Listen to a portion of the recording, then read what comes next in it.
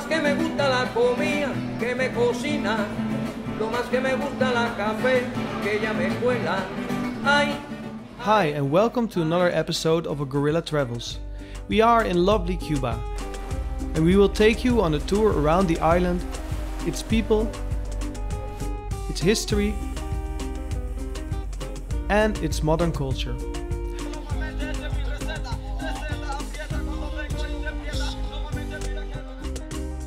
Our starting point, of course, is the incredible city of Havana.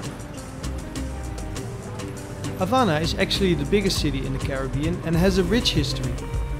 Before Fidel Castro came into power in 1959 and established a socialist regime in Cuba, it was a mecca for tourists from the United States. The great climate, together with the luxurious hotels, clubs, great restaurants and casinos, attracted many. Because the US banned all trade with Cuba and also asked its allies to do this, the island suffered a big economic downturn.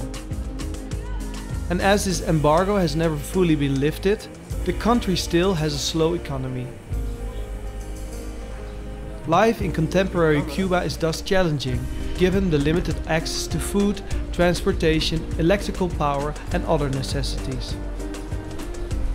Even so, many Cubans show fierce pride in their revolutionary society, the only one of its kind in Latin America.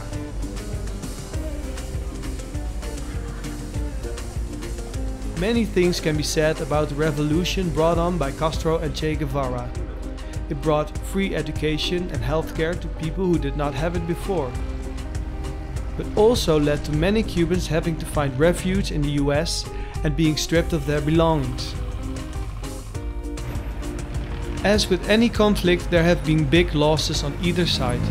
The history, however, is interesting and the inaccessibility of the country has made it a special place to travel to. This is why we will also tell you about some of the historic highlights.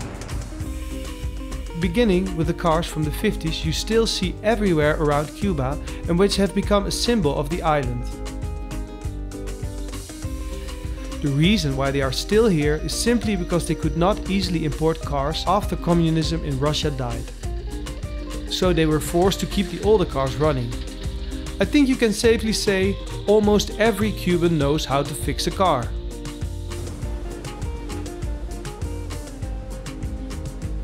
As you can see, Havana has many colonial-looking buildings. Until Castro took over the island, Cuba was claimed by the Spanish Colombo in 1492 and Spain ruled over Cuba until 1898. So most of the buildings you see were built in this Spanish period.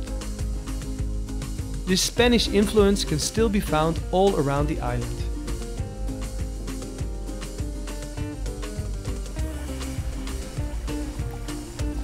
The fort you see